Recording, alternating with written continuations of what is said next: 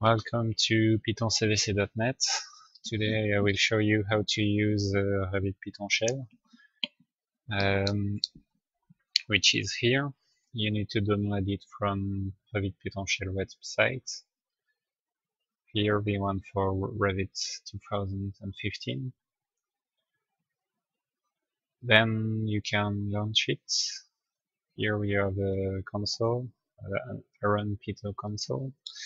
You can Here is a kind of notepad you can use for short code.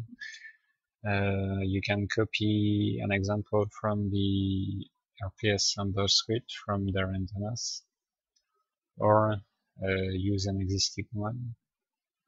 If you have an existing one, you can just open it if you download it from the RPS sample script. For example, here I have my script, and I just need to press F5 or this button to launch it. It didn't do anything because I need to select a family to this script need to have a family selected to work. So again,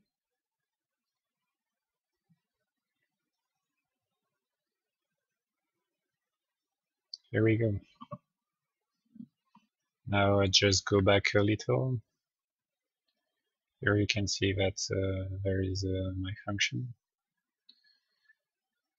If you want to use it as a command like here, for example,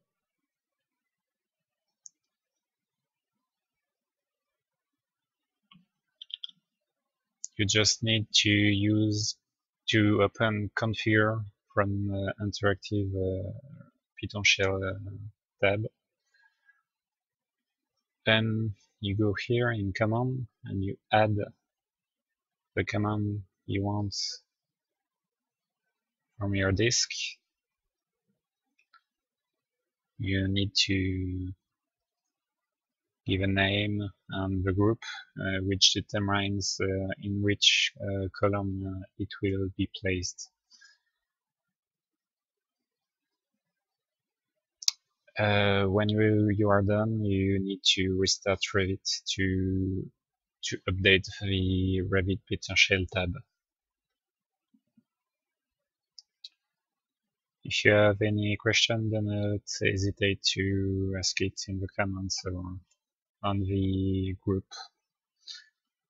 Have a nice day.